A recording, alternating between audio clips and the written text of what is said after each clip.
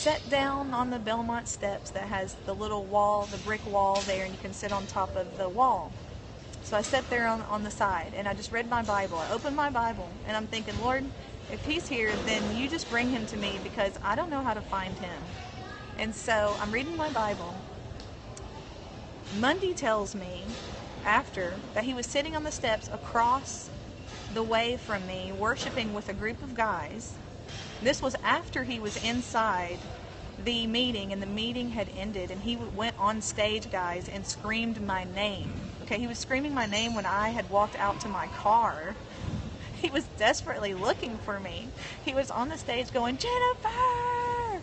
Jennifer! You know, 17-ish. That's awesome, Nicole. And so he's screaming my name, but I'm not in there, so I didn't answer. I'd gone outside. So he's across the steps now. He's outside worshiping with a set of guys. Yes, Sandy. And all of a sudden the Holy Spirit says, stop, look up, look across the steps. There she is.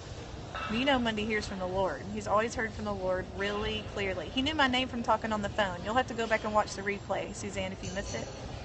But we talked on the phone, and we knew each other's name from that when we talked on the phone at Mary's house. You might have missed that that little tidbit. So he comes over, and I'm just sitting there reading my Bible, and he goes, Jennifer? And I look up, and he said when I looked up that his heart just jumped, and he got so nervous because I was so beautiful that he stuttered, and he really did, guys. He stuttered, and he said, I'm Monday. It was so cute. And so there we were. We had finally met face to face, yet we met voice to voice first, and we went to eat with a friend of his to keep it what would you say, appropriate, so that we weren't on a date and we just met each other. So we took a friend of his with us across the street to San Antonio Taco Company, downtown Nashville. We ordered food and we talked, and he said the whole time we're talking, he's kicking his friend under the table and like being all excited because he couldn't believe how beautiful I was. You'll have to have him tell this part, but I'm just repeating what he said. And so, guys, every night we talked on the phone for like 4 hours.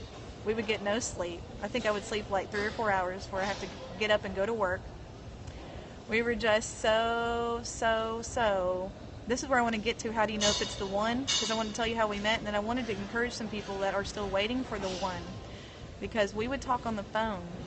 And guys, the first time in my life since I started walking with the Lord, a drunkenness of the Holy Spirit, a heavy weighted glory like we had never experienced, not him or I, to that day, came on us every time that we talked on the phone together.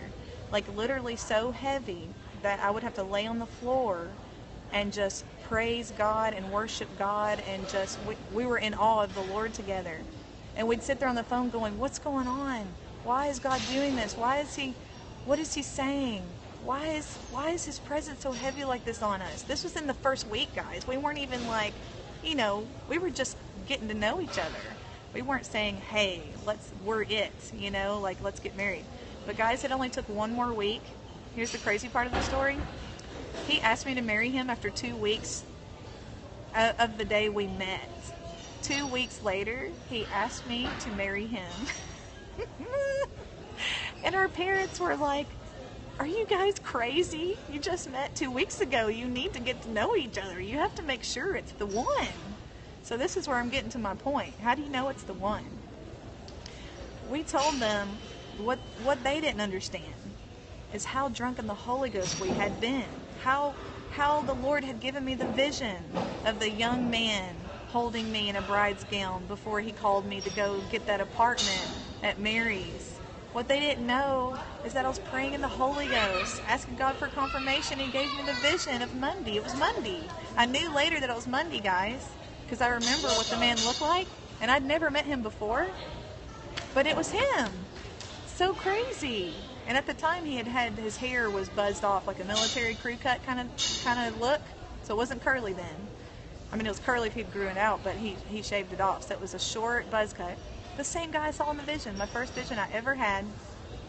God will show you and lead you. If we're really, really, really allow ourselves to be led of the Holy Spirit and really count on Him that He's going to be faithful and He's going to show us the right one, He will.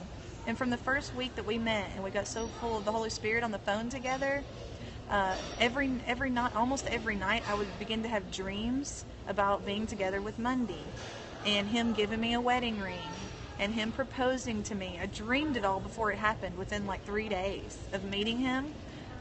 The third day after meeting him, God gave me a dream that night that Mundy was handing me a ring.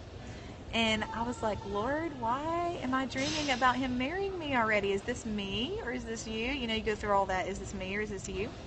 But no, it was the Lord. And so prophetic even that I had a strange dream one time that I couldn't figure out, which I knew later what it meant, and I'll explain it to you guys. I dreamed that Mundy had given me the ring, and then I'd given it back to him, and then he gave it back to me, which made no sense. My engagement ring right here. This one right there with the diamonds. So I dreamed that he proposed to me, gave me the ring, I put it on, and then I took it off, and I gave it back to him. And then he took it and gave it back to me. And I said, Lord, what does that mean? Does that mean I'm going to say no? I don't understand this at all. I'm confused. Well, this is what happened. After he proposed to me with his mother's ring, 2 weeks after the day we met, it needed to be refitted. It needed to be resized because the band had worn down from his mom. This was his mom's diamonds, guys. She wore these diamonds 25 years. It needed to get resized. Her gold band was so thin that it was going to break if we didn't get it refitted and, you know, whatever you call it, redone. The diamonds had to get reset. Is that the word I'm looking for? And put in a new ring. So I had to hand it back to him after a week so that he could take it to the ring shop, get it refixed, and then guess what? He brought it back and got on his knees and put it back on my finger, just like my dream. So it's crazy that the Lord will show us riddles like that just to show us how much He is with us. And there's more dreams that He gave me, and just confirmation after confirmation. That's right, Sandy. It's so sweet. It's so beautiful. So if you've not met the one, if you have not, I always tell people this story. I wasn't even looking for the one. In fact, I was praying, God, don't send me the one right now. But God doesn't change His timing and His purpose and His plans according to what we think is the right time and purpose and plan. And that goes for anything you're called to do, any destiny. Whatever the timing and the purpose is that God has purposed for your life, it will happen at the right time. The one that is meant for you, you will know it too. Like, you will know it. You know the scripture that says, those that are led by the Spirit of God are the sons of God, and also the other one that says, my spirit bears witness with the Holy Spirit that I'm a child of God, right? So the Holy Spirit inside of us will bear witness and tell us when we meet the right one. And He did. The first time I hugged Mundy that first night at Belmont Church, and we said goodbye to each other after we ate at San Antonio Taco Company. We were saying goodbye. We hugged each other, and this sweet presence just flooded me and flooded my spirit, and him too. And we didn't say this at the time. We did later, of course, after our relationship matured. And we both said, did you feel that when we hugged each other? It was amazing. Yeah, we did. We married within 4 months, actually. Let me get to that too. We felt a confirmation of the Holy Spirit when we hugged each other, a feeling I'd never felt when I'd hugged any other man or boy that I had dated before in my life. And I started dating at the age of 15, guys, and dated a lot of guys and was with a lot of guys. And no one, the first time I met them, had ever given me such a deep knowing and feeling of there is something about this guy. And I knew that he was either going to be my best friend or my husband. But what's great is he is both. He is my best friend and he's my husband. And I'm going to cry because I love him. But I'm going to hold back the crying because I got to tell you that the day we met was May 8th. May 8th, 2001.